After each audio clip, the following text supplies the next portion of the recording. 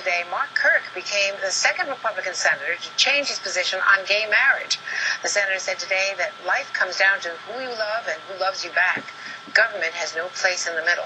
But most Republican leaders have been resisting the message of change that younger voters in both parties are telling them to follow in the polls. Joining me now is Stuart Stevens, manager of Mitt Romney's 2012 presidential campaign and a contributor to the Daily Beast. Stuart, thanks very much for joining us. What about gay marriage? It seems that the party leaders at least, with a very few exceptions, are not moving in the direction of what seems to be the growing, almost overwhelming sentiment around the country, particularly younger generations. Well, first, I think we have to say, 200 hours ago or so, Hillary Clinton hadn't announced that she was for gay marriage. The 2008 Democratic platform that Barack Obama ran on was not for gay marriage. So I think it's good to take a step back and look at where the country is on this and where people are thinking about it, looking into their hearts and coming to a decision. I think to try to divide this between political lines is really the wrong way to go. And it's clearly not a party issue when you have Hillary Clinton following Rob Portman. But isn't it a civil rights issue? I don't think people are looking at it as an R&D issue. But it will be that in the political season. Isn't it a civil rights issue? You have leaders like John Lewis, who argued against DOMA back when it was approved. He was one of 17 House members who voted against it. And he calls it the civil rights issue of our generation. Let me play.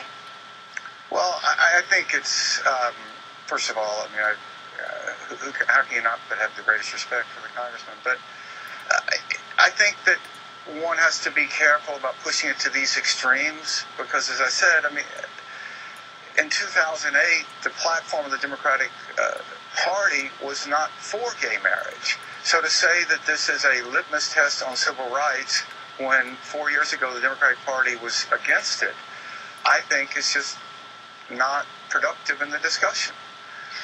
But if that's the case, 4 years down the road, should the Republican Party, as it revisits where it needs to move and how to reach out to a broader number of people in the electorate, shouldn't the Republican Party show some leadership here too?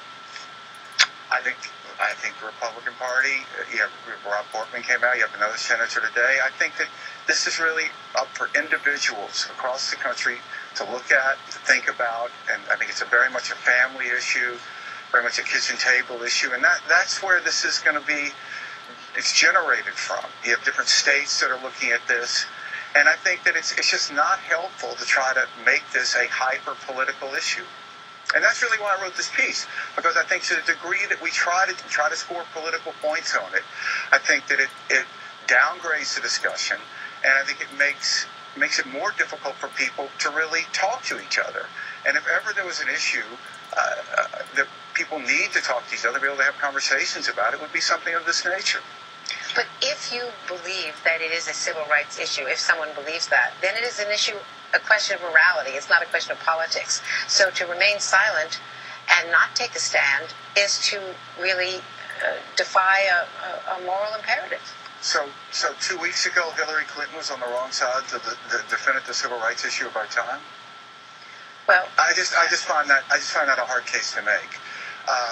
And a year and a half ago, Barack Obama was on the wrong side of the definitive civil rights issue of our time.